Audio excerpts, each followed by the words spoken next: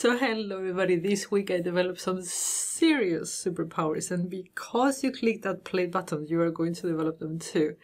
So this is what we're going to do. We're going to get an image or multiple images. We are going to get all the text out of the images into a text file, and then we're going to import the text file data into Power BI to get the data that we want out of those images.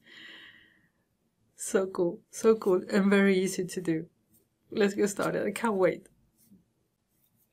Okay guys, so this is what we need. We need a place to store the files. I'm going to use OneDrive Business. That's the one I found that was best. Then we're going to use Flow to get the data out, to automatize the process of getting the text out of the PNG files. To actually get the text out, we're going to use Azure Computer Vision. So cool, so cool. But don't worry, it's very easy to do. And then we're going to get store the text into a text file, and then we're going to get Power BI to get everything out. It's so cool. So what we need, first of all, we need to go to OneDrive, and we're going to create two folders. We're going to create one folder where we're going to put our PNG files, and then we're going to create another folder where we're going to put the text file. So obviously you can put it in the same. I put it in two. So this is step number one. Now, step number two, we need to create the flow. We're going to go to New, Automated, and then we're going to say when we create a file, when a file is added into OneDrive, and this is to our folder, the one that we just created. It was called PNG files. So when something gets dropped in there, our next step is going to be OCR. You search for OCR, and then you'll see here OCR to text. So image to text, that's the one that we want. Now here you will need to, I've already logged in, but you will need to have, let me show you. If you go to Cognitive Services here, and then you go to Vision API, I'm going to put this link down below so you can access it. Here's the computer vision. You click Get an API, and here, 7-day trial, get started, and that is going to give you the endpoints and the keys that you need, okay? So it's going to ask you first for the name of your service, and you can call it anything. You can call it like OCR to text, for example. Then it was going to ask you for the key, and you will get that. So I'm going to show you so you can see it. I will blur everything, but then you will get this key, and then you can use any of these endpoints for your test. And then if you want to run it in production, you pay for it, right? So that's all it takes. You add that, and then you will get this. And it says, okay, image source, this is going to be an image content. And it should show up. There we have it, image content. And then in here, what we need to do is to convert the PNG file or the image file that we're going to put in there into binary. And to do that, we need to do like this. Data URI, and then in there, we need to put the file content. So this basically what it does is it converts the PNG file to binary, and this service needs that basically to do it. And once we do that, we're going to create the file,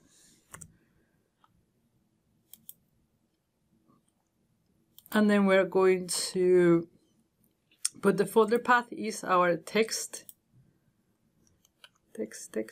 files. File name is going to be file name.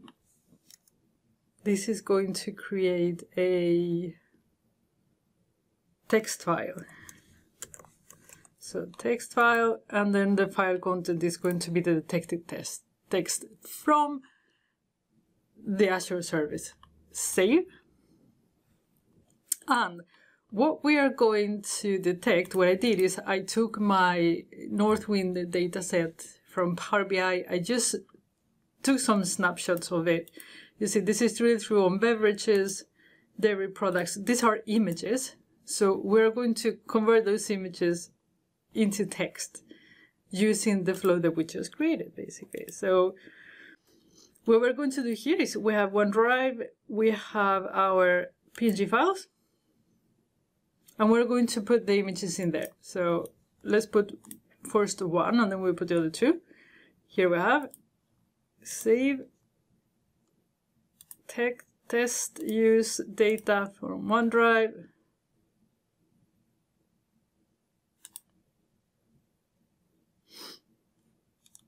Created the file, so it tells me that something has been created. Let's see, if we go to our text files, oh, it's brilliant. It's just brilliant. It's just brilliant. And here we have the data. How cool is that?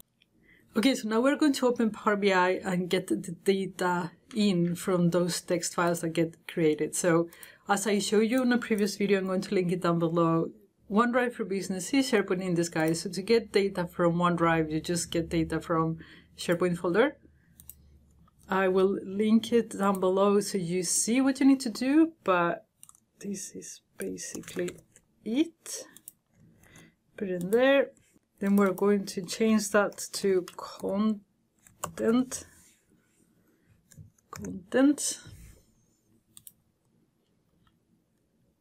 And then we go to document, and we go to text files, right? That was our table text files, perfect.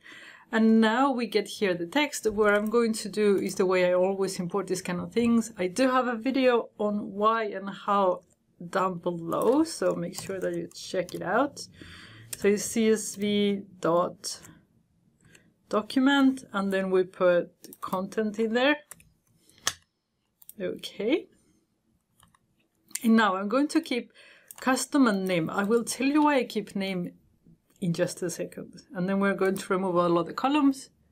It's not that we need a name, it's to be able to pivot back. And then I'm going to just open this.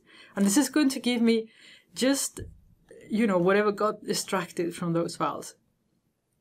Now, what I want to take out from this is category name and unit price. Just picking something, okay? And what you see here is that we have category name and then above, and then there is unit price above. So this is what I'm going to do to take it out. And we get a Power Query tutorial out of it. Awesome. If column 1 equals to category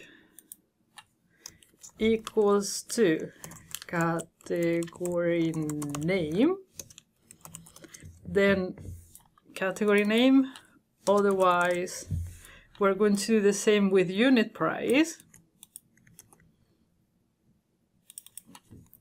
Unit price, then column 1, else null, and because we're going to get errors, I'm going to get rid of them already now.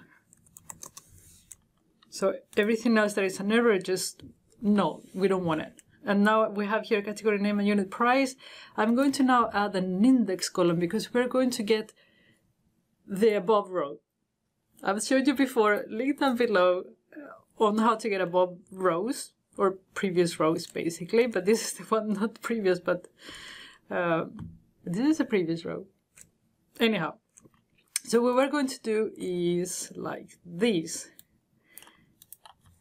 If custom is not null, that means we are in the column that we want to be, then